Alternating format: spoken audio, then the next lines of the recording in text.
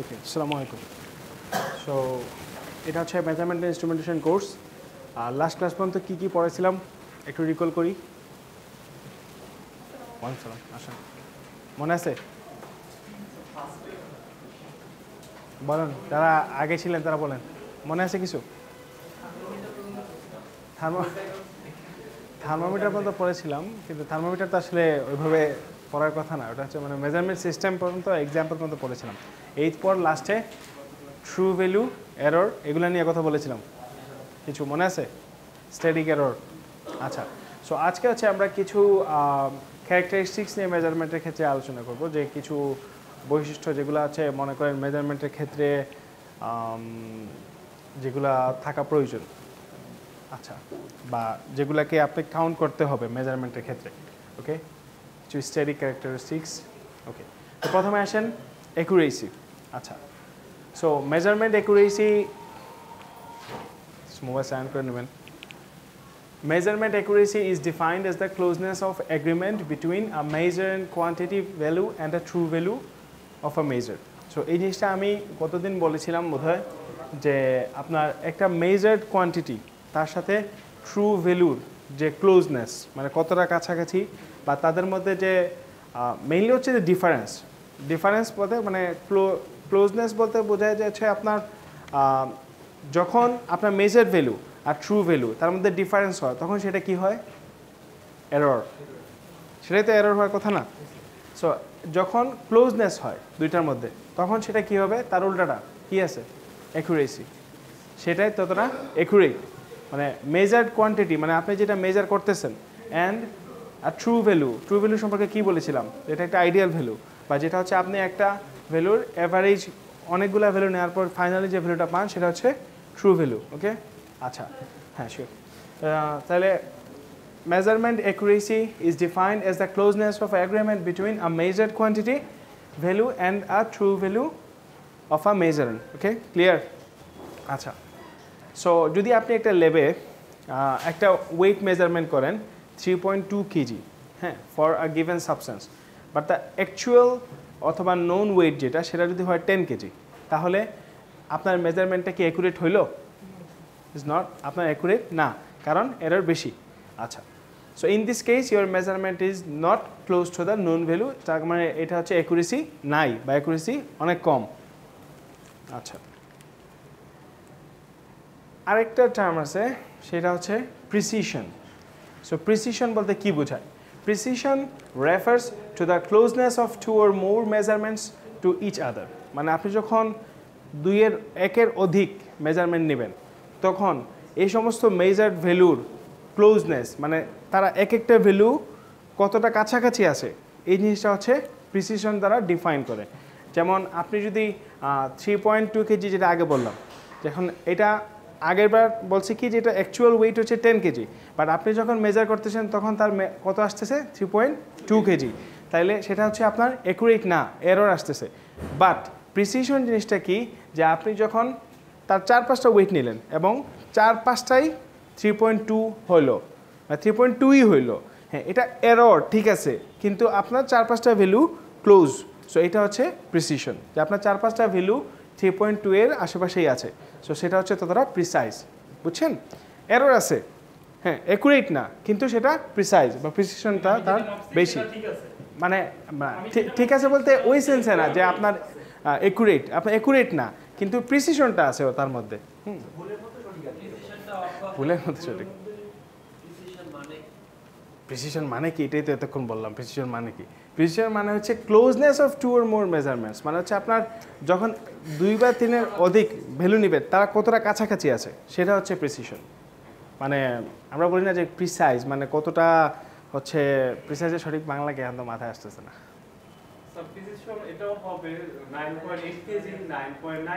হ্যাঁ হ্যাঁ, কাছাকাছি হইলে হবে। হ্যাঁ, প্রিসিশন মনে করেন মানে আপনি 4-5টা একটা সেম জিনিসে 4-5টা মেজার করলেন, বাট ভ্যালুগুলো কতটা কাছাকাছি আছে সেটা হচ্ছে প্রিসিশনটা ডিফাইন করে। ওকে, একটা এক্সাম্পল দিই তাহলে বুঝতে পারবেন। আচ্ছা, এইবার আসেন যে অ্যাকুরেসি অ্যান্ড প্রিসিশন দুইটাকে যদি একসাথে চিন্তা করি, যে you can think of accuracy and precision in terms of heating আ বুলসাই। আপনারা ডার্ট থ্রো করেছেন, ডার্ট থ্রো দেখেছেন কখনো? দেখেন নাই? কি বলেন?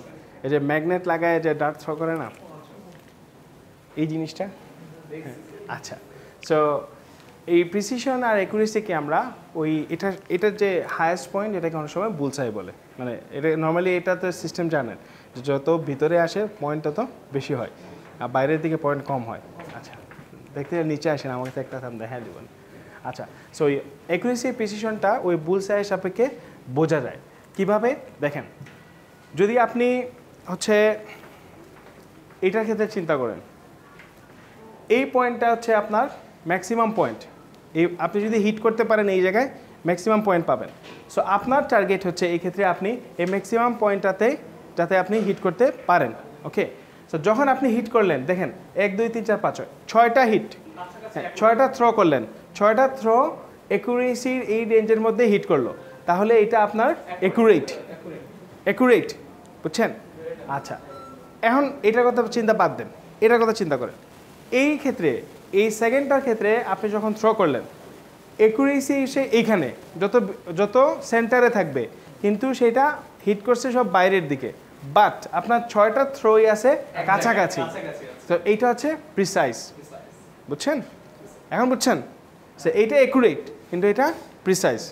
আচ্ছা, এই জিনিসটা এখানে কি হিসেবে লেখা আছে, মানে ডিটেলস লেখা আছে যে even if all the marks R on different size of centre, আচ্ছা, precisely heating a target means all the hits are closely spaced even if they are very far from the center of the target, মানে centre of the target থেকে অনেক দূরে কিন্তু তারা সবগুলা কাছাকাছি আছে, ওটা হচ্ছে প্রিসিশন। আচ্ছা, যে মেজারমেন্টটা both precise and accurate are repeatable and very near true values, আমরা কি চাই? আমরা চাই যেটা অ্যাকুরেট হোক, প্রিসাইজও হোক, দুইটাই হোক, তাহলে সেটাই হচ্ছে আমার বেস্ট আউটপুট দেবে। ক্লিয়ার? এটা দেখেন আর একটু ক্লিয়ার হবে। দেখেন এইটা সেম জিনিসই, এইখানে যখন থ্রো হচ্ছে সব সেন্টারে কাছাকাছি আসে, এটা অ্যাকুরেট কিন্তু প্রিসাইজ না, কারণ ক্লোজনেসটা একটু মানে সব ইভেনলি স্পেস না। আচ্ছা, এইটা দেখেন অ্যাকুরেট এন্ড প্রিসাইজ, এটা অ্যাকুরেটও এবং প্রিসাইজও। আবার এইটার কথা চিন্তা করেন, এটা শুধু প্রিসাইজ কিন্তু কোনো অ্যাকুরেট না। সো অ্যাকুরেসি আর প্রিসিশনের মধ্যে ডিফারেন্স ক্লিয়ার? ওকে, আচ্ছা, আরেকটা জিনিস হচ্ছে, আরেকটা এক্সাম্পল দিয়ে এটা বোঝা যায়, সেটা হচ্ছে বাস্কেটবল যে খেলে, দেখেছেন? সো বাস্কেটবল থ্রো করার ক্ষেত্রে টার্গেট কি থাকে? ওই নেটের মধ্যে বল ঢুকানো। সো এখন যদি সে যতটা নেটের কাছাকাছি আছে ততটা হচ্ছে তার অ্যাকুরেসি থ্রোগুলা। হ্যাঁ, আর এখন যদি দেখা যায় নেট থেকে একটু দূরেই থ্রো করতেছে বা 5টা থ্রো একই লাইনে যাচ্ছে, সেটা হচ্ছে প্রিসিশন। এই জিনিসটা এখানে বলা আছে, একটু দেখে নিয়ে। ওকে, সো আরেকটা কনসেপ্টে আসেন, সো এটা হচ্ছে বায়াস। আচ্ছা, বায়াস জিনিসটা কি? মেজারমেন্টের ক্ষেত্রে এটা একটা ক্যারেক্টারিস্টিক্স কাজে লাগে। ওকে, so bias is a consistent one sided tendency of your measurement. আচ্ছা, এটা বলতে আমরা কি বুঝি? যে কনসিস্টেন্ট মানে কি বুঝেন? যে যেটা সবসময়ই থাকে, কনসিস্টেন্ট। হ্যাঁ, ওয়ান সাইড, হ্যাঁ, মানে সবসময় যেটা থাকে সেটা হচ্ছে consistent. So bias is a consistent one sided tendency of your measurement. আচ্ছা, একটু ডিটেলসে যাই তাহলে বুঝতে পারবেন। So we can talk about the error of A signal measurement, single measurement, but bias, আচ্ছা, এরর মানে কি বোঝায়? ভুল। বাট মেজারমেন্টের ডেফিনেশনটা কি? মানে আপনার মেজার্ড ভ্যালু আর ট্রু ভ্যালুর মধ্যে ডিফারেন্স যেটা, সেটা। আচ্ছা, এখন বায়াসের কথা যদি চিন্তা করেন, বায়াসটাও কিন্তু একই রকম। আপনার মেজার্ড ভ্যালু আর ট্রু ভ্যালু বা রেফারেন্স ভ্যালু যাই বলেন, সেটার মধ্যে যে ডিফারেন্সটা সেটাই হচ্ছে বায়াস বলতে পারেন। বাট তাহলে অ্যাকুরেসি, এরর আর বায়াসের মধ্যে তাহলে ডিফারেন্সটা কোন জায়গায়? দুইটা তো সেমই হয়ে গেল। ডিফারেন্সটা হচ্ছে, বায়াসটা হচ্ছে কি average of errors of many repeated measurements, মানে অনেকগুলা মেজারমেন্ট নেওয়ার পর তার যে অ্যাভারেজ অফ এরর, অনেকগুলা এররের যে অ্যাভারেজ, সেটাই হচ্ছে বায়াস। এবং একটা জিনিস হচ্ছে, error can be happened any time, যে কোনো কিছুর কারণে এরর একটা হয়ে যেতে পারে। বাট বায়াসটা হচ্ছে কীরকম? এটা হচ্ছে কনসিস্টেন্ট, মানে আপনি কন্টিনিউয়াসলি এটা থেকে মানে হচ্ছে এরর বারবার হলে সেটা বায়াস হয়ে যাবে না এরর বারবার হলে বায়াস হবে এরকম না আপনার হচ্ছে আপনি কয়েকটা এররে এভারেজ যদি নেন সেটাকে আপনি বায়াস হিসেবে বলতে পারেন বাট এরর যে কোনো কারণে আপনার ধরার কারণে এরর হয়ে যেতে পারে বাট বায়াসটা হচ্ছে একটু কনসিস্টেন্ট মানে এটা থাকবেই যেমন একটা এক্সাম্পল যদি বলি যে ফর এক্সাম্পল ইয়োর স্কেল আপনি একটা wait মেজারমেন্টের scale always weights half a pound more then your true wait মানে এটার একটা অনেক সময় ওয়েটে দেখেন যে ব্যালেন্স করার জন্য আগের গেলে ছোটো একটা পাথর দিয়ে ব্যালেন্স করতে না সো যখন মনে করেন আপনার স্কেলটা আসেন অলওয়েজ ওয়েটস হাফ আ পাউন্ড মোর মানে হাফ পাউন্ড সে সবসময়ই বেশি হিসাব দেয় আপনি যখন হিসাব করেন তো এটা হাফ পাউন্ডটা বাদ দিয়ে দেন তো ওইটা একটা বায়াসের এক্সাম্পল কিন্তু এরর মানে কি এখন আপনি রাখার পজিশনের কারণে এরর হতে পারে এটা তো সবসময় ফিক্সড না ঠিক আছে আচ্ছা So we can talk about the error of a single measurement, but bias is the average of errors of many repeated measurement. Acha. Bias is a statistical property of the error of a measuring technique. Error still carries the flavor of mistake. মানে এররের মধ্যে একটা মিস্টেকের flavour আছে কারণ error মানে কি যে আপনি যেটা ভুল করছেন বা এইটা একটা মিস্টেকের ফ্লেভার আছে বাট বায়াসটা আসলে ওইরকম না so at least in the context of measurement error and particularly when scientists are thinking about আচ্ছা এটা পড়ে নিন measurement bias refers to any systematic or non-random error তার মানে কি যে এটা কোনো র্যান্ডম এরর না এটা হচ্ছে স্ট্যাটিস্টিক এবং এটা হচ্ছে সিস্টেমেটিক এটা অলওয়েজই থাকবে যেটা হচ্ছে এই স্কেলের ক্ষেত্রে যেটা বুঝছেন না স্কেল এক্সাম্পলটা যে সবসময় হাফ পাউন্ড বেশি দেয় সো এটা হচ্ছে নন র্যান্ডম এটা কোনো র্যান্ডম এররে হয় না ওকে So non-random error that occurs in the collection of data in a study. কোনো কোয়েশ্চেন আছে বুঝতে পারছেন বুঝতে পারছেন কে কে কে বুঝে নাই বলেন জিনিসটা বুঝি না আবার একটা বুঝি এটা মানে তো আপনি এতক্ষণ ছিলেনই না ক্লাসে মানে স্পেসিফিক কোয়েশ্চেন হইতে পারে আচ্ছা বায়াস মানে হচ্ছে যে আপনার একটা consistent one sided tendency of your measurement এই জায়গাটায় এইটা আচ্ছা bias refers to any systematic or non-random error that occurs in the collection of data in a study তার মানে কি বোঝা গেছে যে আপনার স্কেলে যে হাফ পাউন্ড বেশি দেখাচ্ছে এটা কি র্যান্ডম এরর এটা তো নন র্যান্ডম এরর আপনি সবসময় এটা পাচ্ছেন র্যান্ডম এরর মানে কি আপনি ভুলে একটা হ্যাঁ আপনি ভুলে একটা হাত দিয়ে চাপ দিয়ে দিলেন তাতে একটা ওয়েট বেশি দেখাইলো এই ধরনের সো এটা হচ্ছে একটা systematic or non random error মানে কোনো র্যান্ডম এরর না নন random error that আকার্স in the collection of data in study যেটা ডেটা কালেকশন স্টাডির ক্ষেত্রে হইতে পারে এবং যেমন এক্সাম্পলটা খুবই ক্লিয়ারলি বোঝা যায় যে your scale always wedge half a pound যে আপনার একটা স্কেল সবসময় হাফ পাউন্ড বেশি দেয় সেটা আপনার জানা আছে আচ্ছা এইবার আসেন যে linearity what is linearity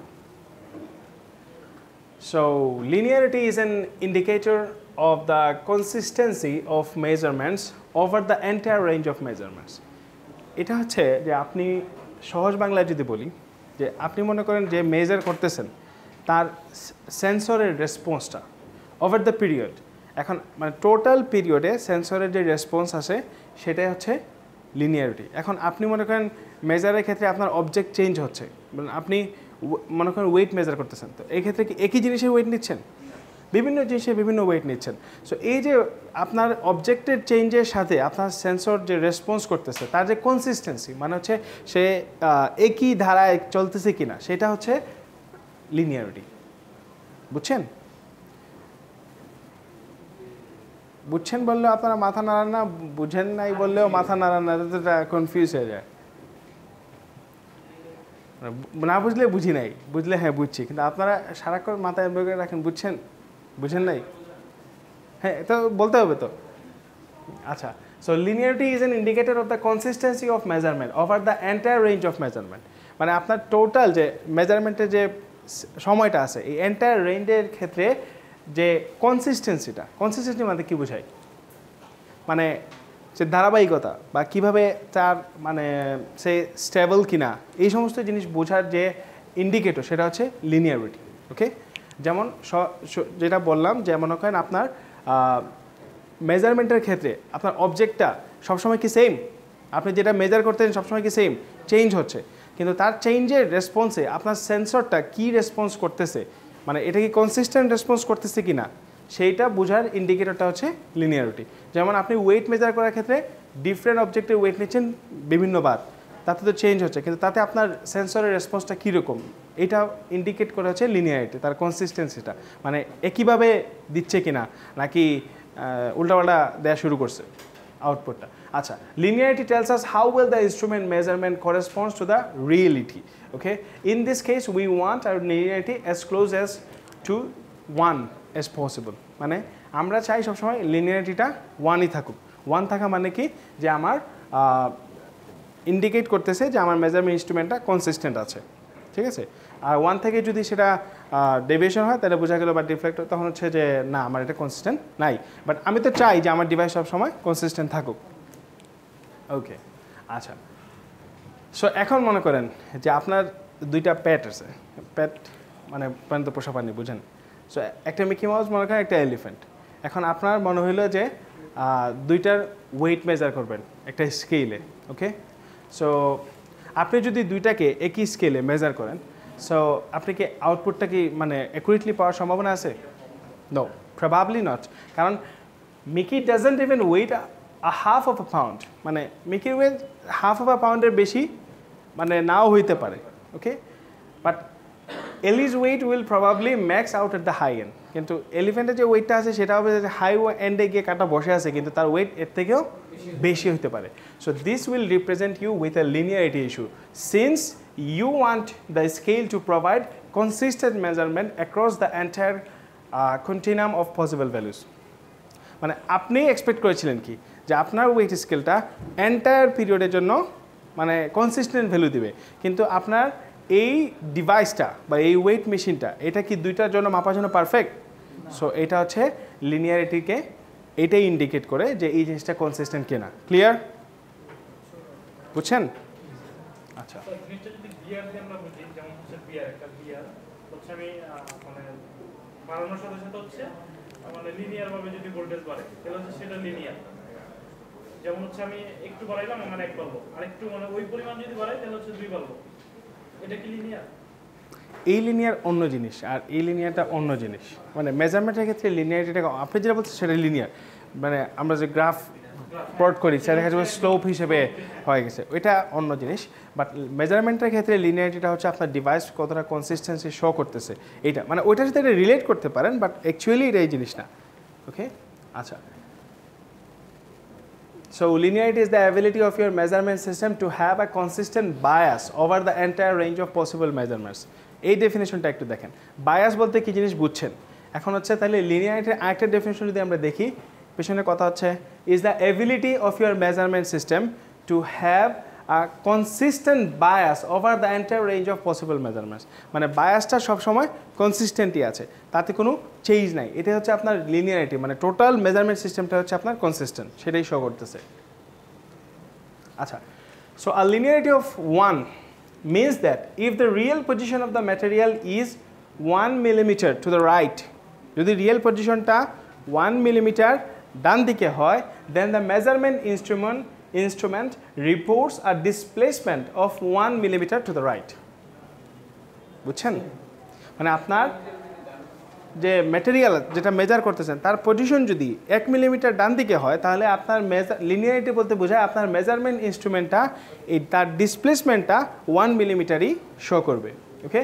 so if the real position is 2 millimetre to the right, যদি 2 মিলিমিটার রাইটে হয়, দেন the measurement instrument should indicate a displacement of 2 millimetre to the right and so fourth. মানে এভাবেই চলতে থাকবে, এটা হচ্ছে লিনিয়ারিটি। লিনিয়ারিটি এটাই ইন্ডিকেট করে, বুঝছেন? আচ্ছা, so if we trace this relationship in a 2-axis graph, মানে এটাকে যেটা বললাম লিনিয়ারিটির ক্ষেত্রে, এখন যদি আপনি দেখা যায় যে আপনার রেফারেন্স ভ্যালুর পজিশন 1 চেঞ্জ হচ্ছে, আপনার আউটপুটে 1 চেঞ্জ হচ্ছে, 2 চেঞ্জ হচ্ছে, আপনার আউটপুটে 2 চেঞ্জ হচ্ছে, এটাকে যদি আপনি একটা 2-axis গ্রাফে প্লট করেন তাহলে কি পাবেন? একটা স্লোপ পাবেন, একটা লিনিয়ার স্লোপ পাবেন। So we should get a straight line, আমরা একটা স্ট্রেট লাইন পাওয়ার কথা with a slope of 1. আচ্ছা, এই জিনিসটা একটু দেখেন।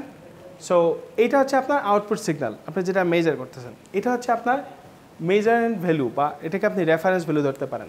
সো এই ক্ষেত্রে যখন এটা হচ্ছে আপনার এক্সপেক্টেড, এক্সপেক্টেডটা কোনটা যেটা স্ট্রেইট উঠে গেছে ঠিক আছে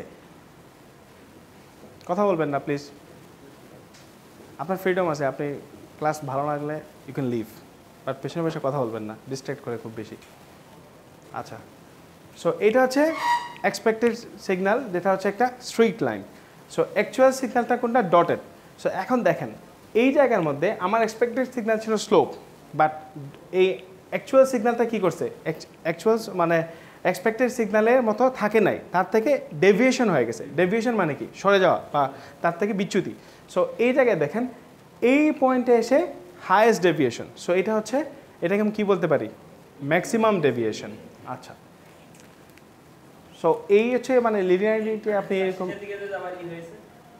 হ্যাঁ সে ইনলাইন হয়েছে ইনলাইন হয়ে আবার ডেভিয়েশন হয়েছে সো এইটা হচ্ছে একটা জাস্ট গ্রাফ এটা কোনো কিছু ভ্যালুর সাথে মানে মিলানো না এটা হচ্ছে বোঝার জন্য আপনার সুবিধার জন্য যে লিনিয়ারিটি এইভাবে ডেভিয়েশন হইতে পারে আচ্ছা possible causes of linearity include যে লিনিয়ারিটিটা কেন হইতে পারে মানে কি কি কারণ থাকতে পারে normally so poor calibration poor maintenance incorrect reference standard টেম্পারেচারের কারণে হইতে পারে হিউমিডিটির কারণে হইতে পারে ক্লিন লাইনেসের কারণে হইতে পারে আমরা মেজারমেন্টের ইনস্ট্রুমেন্টের ক্ষেত্রে ক্লিন লাইনেসের ব্যাপারে খুবই উদাসীন মানে আমরা এসব মেনটেন করি না তারপরে ক্যালিব্রেশন উদাসীন মেনটেনেন্সেও উদাসীন টেম্পারেচার হিউমিডিটি এগুলোও অনেক সময় অনেক ইনস্ট্রুমেন্ট থাকে যেগুলো আছে নির্দিষ্ট টেম্পারেচার সেন্সর মানে হিউমিডিটিতে তাকে রাখতে হয় না হলে কিন্তু তার মধ্যে এরর দেখা দেয় বাট আসলে আমরা ওইভাবে মেনটেন করি না অনেক সময় দেখা যায় অনেক ডিভাইসের ক্ষেত্রে সচরাচর সো আচ্ছা এই গ্রাফটা দেখেন এইটা একটা লিনিয়ারিটি চার্ট এটা আসলে একটা অ্যাকচুয়াল ডেটা থেকে নেয়া বুঝছেন সো এইখানে দেখেন রেফারেন্স ভ্যালুটা হচ্ছে এই আপনি যদি গ্রিন লাইনটাকে রেফারেন্স ভ্যালু ধরেন so this is plot of bias against the reference value সেটা বায়াস ইন্ডিকেট করতে পারে also included is the best friend if this line is close to the horizontal কোনটা গ্রিন লাইনটা সো এইভাবে হচ্ছে horizontal আর এটাকে কী বলে vertical okay so if this line is close to the horizontal then the average bias does not change across the purse যদি horizontally হয় তাহলে average বায়াসটা কি কোনো চেঞ্জ হইলো হয় না কারণ সেই রেফারেন্সের মতোই হরাইজন্টাল আছে আচ্ছা if the horizontal line is close to 0 then there is no significant bias কোনো বায়াসই থাকে না so if the line is not যদি জিরোর কাছে ফ্ল্যাটই থাকে তাহলে তো কোনো বায়াসই নাই so if the line is not close to the horizontal the bias may change across the reference values and you have a linearity problem with your measurement system যদি দেখা যায় line is not close to the horizontal close এ নাই তখন তার মধ্যে বিভিন্ন change আসতে পারে বায়াসে এবং যেটা হচ্ছে আপনার লিনিয়ারিটি প্রবলেমটাকে অ্যারাইজ করে ওকে একটু পর্যন্ত বুঝতে পারছেন নাকি মাথার উপর দিয়ে গেছে থোড়া থোড়া বুঝছেন স্লাইডে সব ডিটেলস দেওয়া আছে স্লাইড পড়লে বাকিটা বুঝতে পারবেন ওকে সো সেন্সিটিভিটিটাকে আজকে শুরু করব আপনাদের জিজ্ঞেস করে তো আপনারা নাই বলবেন আচ্ছা দেখি আর কি কি আছে sensitivity date time date zone আচ্ছা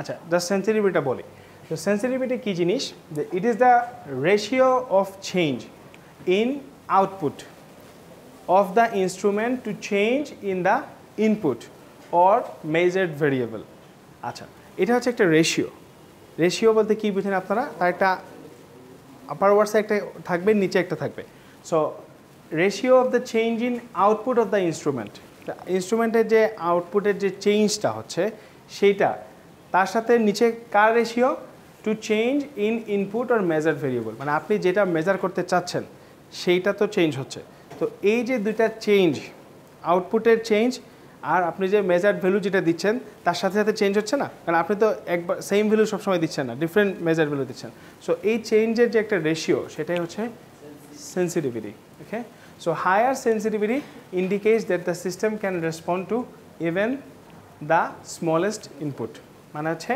যত হায়ার সেন্সিটিভিটি তার মানে ডিভাইসটা হচ্ছে আমার তত সেন্সিটিভ বা অ্যাকুরেট মানে যত ছোটো ভ্যালু দেন দেখা যাবে সে অ্যাকুরেটলি মেজার করতেছে ওকে কারণ যেহেতু এটা রেশিও সো রেশিওর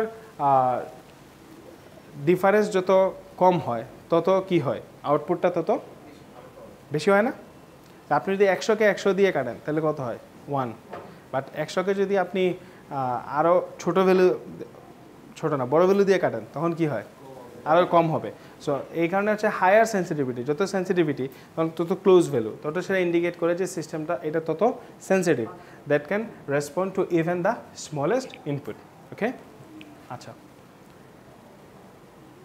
থাকুক এতটুকু পর্যন্তই ডেড টাইম ডেড জোন এগুলো সম্পর্কে নেক্সট ক্লাসে পড়াবো ড্রিফট পড়াবো